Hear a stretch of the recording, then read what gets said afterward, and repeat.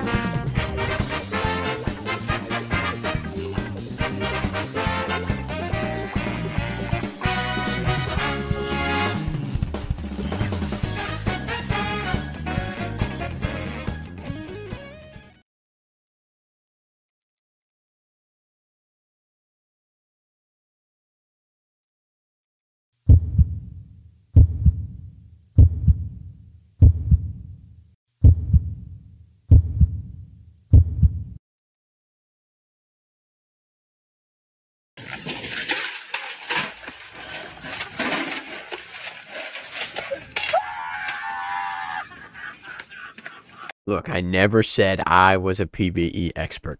I will never get past wave 20 on my own, and I fucking promise my life on that, bro. I have no idea how you're supposed to fight those dudes alone. But let's go over the build. So, as you can probably tell, most noticeable thing is we have a battle axe. Now, a lot of people use Grand Sonaruska, but I feel like Blazing Enchant with Lava Serpent is just so much better than having a Grand Sonaruska, or even maybe going Chilling Enchant, but that actually defeats the purpose, so never mind. But we do that because we have 0 heavy weapon. Here's the stats right here. So, what we're looking at: 100 flame charm. Obviously, you want Floor's Lava. 30 strength, 30 fortitude for Lose Your Mind. 80 willpower for Heretic Sutra, and you can also have Flame Within, or you could go lower Frost Draw for whatever the fuck whatever it's called. So yeah, pretty simple stat layout. I've seen a lot of videos of people going better builds because obviously mine is fucking not as good as theirs. They're taking like 2% damage per thing, but that's graceful here. We'll let's look at the equipment I have on first, or like our stats here. So HP, kind of shit. Not the highest, you know. Everything else doesn't really matter. 30% damage versus monsters. That's pretty decent. And I have 60 from talent bonuses. So if I got better gear, I'd have like 500 HP with my 30% damage versus monsters. This is the only piece of equipment that matters. If you're shit like me, Immortal Helm is actually just so fucking cracked, bro. God, I think that thing fucking disappearing. But okay, yeah. Immortal Helm, really cracked. Like, super cracked. The cooldown on this thing is 30 seconds. So, like, if you're, like, clutching up wave 20, unlike me, because you're not ass, and I am, you'd clutch it up, and then you literally just wait 30 seconds to start the next wave. It's almost guaranteed that you will not die if you have an Immortal's helmet on. But if you are going my build as well, you're doing a deep fire ring with Lava Serpent. Then oh my! So yeah. Anyway, deep fire ring with Lava Serpent path. It's gonna lower the cooldown in between the procs by like a very significant amount. It's almost like it's required. Like I'm gonna say it's required because when you're procking Lava Serpent with your Warden's Blades, you want it like as quick as possible. So that's definitely a requirement. Mantras, yeah. So this is the layout that I have. I think this is basically the best layout, except like I could get like Frozen Servants, but I'm about to punch my mantra. Blinding Dawn. I think this mantra does probably the most in the game to PvE, except maybe Relentless Flames. So you're gonna want to go Dawnwalker and get this because you also get the other combat slot.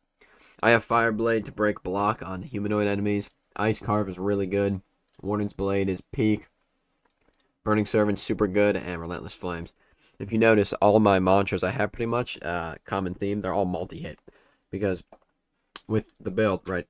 We all know Volcanic Glass. You're and like those talents, your fire procs the crystals, and like they can like proc each other. So when you use like Warden's Blades, you're procking Lava Serpent and crystals at the same time, and the Lava Serpents are erupting the crystals, and it's fucking insane. It's so strong in PvE. Pretty much every build I've seen uses Flame and Frost Draw, just like a variation. I went my own path. Why do I have one?